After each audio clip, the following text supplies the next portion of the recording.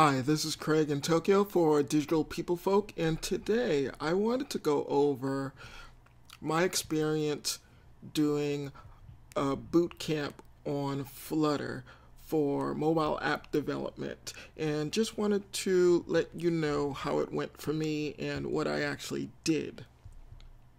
So basically, I wanted to kickstart developing apps. And I've been studying off and on Flutter since I saw it around June of this year, and currently it's November, and I really thought that I just want to dedicate a little bit of time towards just learning Flutter. And what I did was I took off Monday and Tuesday, and I started on a Saturday morning, and I just wanted to study using Flutter SDK for 4 days straight. And my goal was practicing coding. Also, I don't want to work as a developer, but I really want to create my own ideas. And I thought that some of the best things that could happen by doing this is that I can understand how to create my views, add images, text, switch pages, also some of the stylings using widgets, spacing, making sure that everything looks clean and neat. And the ultimate goal would be to start the creation of data-driven apps and possibly Firebase. So to prepare for this, I definitely had to cook meals beforehand, and told my job previously that I'm going to take Monday and Tuesday off. I'm not going to answer emails. I'm just going to be working on studying for 4 days straight. Also, my girlfriend was gone, so I won't get into that. But anyway, this is how things went for me. If you're looking at this, I also expect that possibly you already know what Flutter is. It's a mobile UI framework by Google. For me, previously I looked at iOS development, and I did a tutorial from Udemy which actually was going very good. I think I did like 10 hours, and then I realized, wow, if I do this route and study iOS programming for what I wanted to create, I still have to think about a solution for Android, because there's a lot of Android users, a lot of iPhone users, and I wanted a solution that could basically be a solution for both platforms. Also, you should know about material design for layouts. Dart is the coding language that was developed by Google, so you will be coding within Dart. So this is how my boot camp started. Day one on Saturday, I started out thinking that the best approach was going through Stephen Grider's course on Udemy, and I have another one of his courses, I think was React, and I liked his style. I liked the fact that he was very thorough, and in his explanations of everything, he breaks everything down. So I thought I'd start with his course. So I started at 10 a.m., ended at 11 p.m., and I went through his tutorial with generic app building. He explained using different states. Also, he did a tutorial about HTTP requests going into APIs and forms and validations. Also, he started getting into React programs and React programming and advanced Flutter architecture. And also, he started to go into the block. So, also, what did I build for that day? It took a while, but he basically has a tutorial, and I created this data API app, which pulled in data from an API, and it just showed a scrollable view, just showing images and some text underneath it. And then also a login app, which is very useful for any application. And I thought this was a really good start. Then day 2 came along, and I was following along with the same course. Now his course is about 30 hours long, I believe.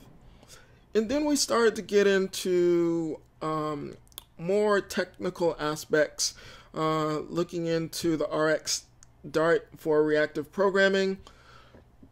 Also, I started getting into animations and performance data fetching and testing.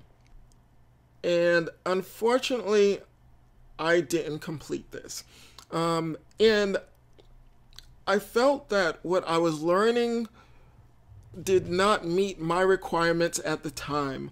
It's a great course, but I looked at the documentation on his page and realized maybe this is a course catered towards more seasoned developers than the beginner who's coming in and looking at Flutter as their initial core language, solution, and Dart as their first language to really dive deep into. I do know Python, but I'm mainly using it for data science, so I can't say that I'm using it for object-oriented programming.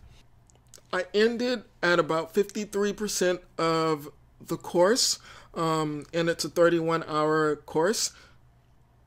So what I did do on day 2 was switch over to Flutter and Dart, the complete Flutter app development course by Paulo. I had purchased a few different courses on Udemy and decided that maybe this might be more geared towards a beginner.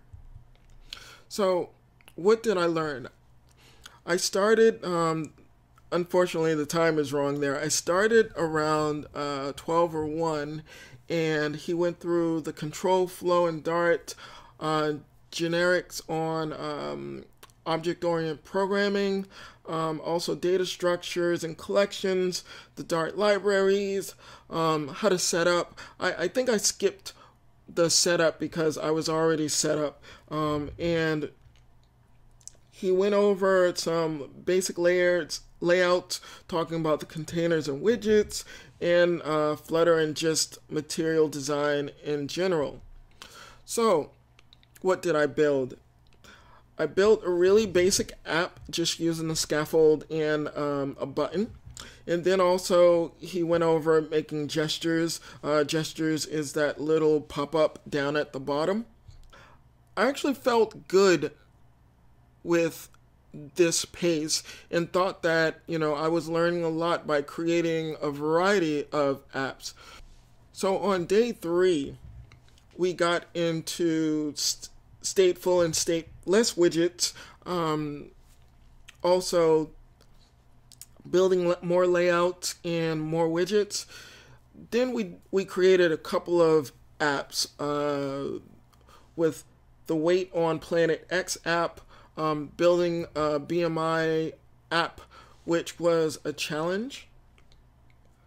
So some of the things that we created were a Make It Rain app, which you click the button and you basically made incremental amounts to the amount of money.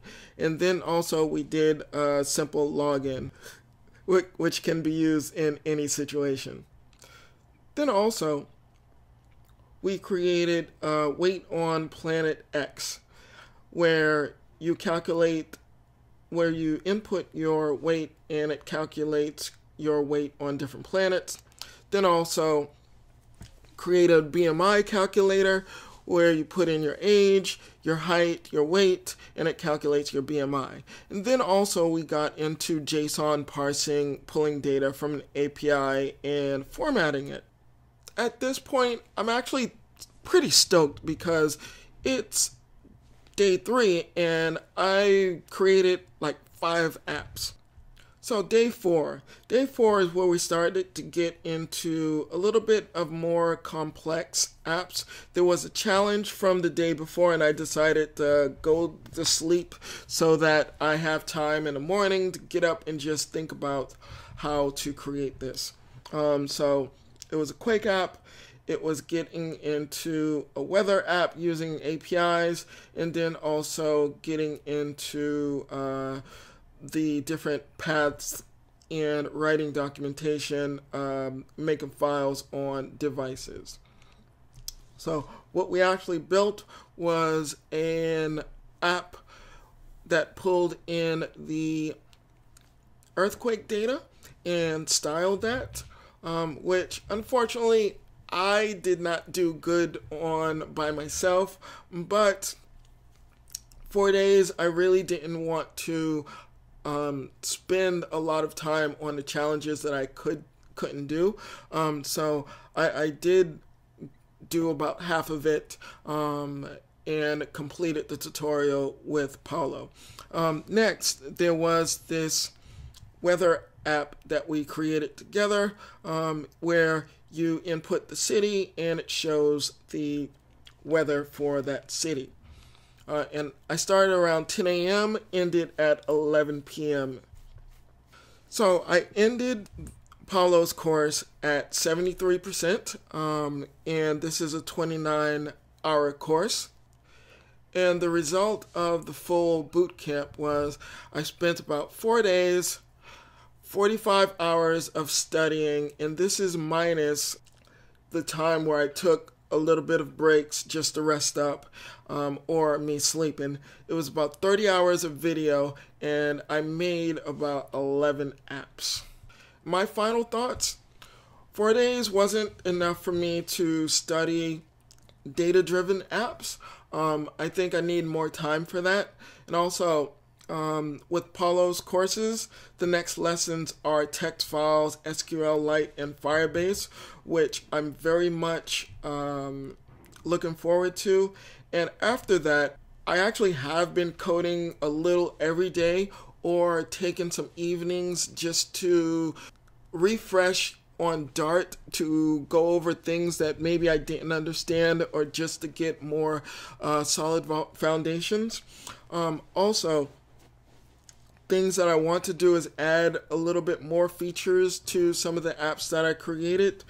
And I have been spending more time on just doing some refreshers in 5-hour chunks, or 3-hour chunks, just to learn things that like, for example, just going over constructors, or the different data types, or generators, for example. And I think that doing 4 days straight definitely will give you a good solid foundation.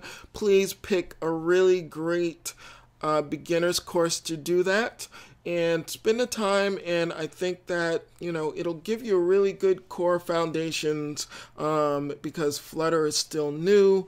They're not even at full release yet. I think that might come out 2019 or something. But anyway, just giving you my experience, and hope that this helped you in studying Flutter. This is Craig in Tokyo for Digital People Folk, and signing off.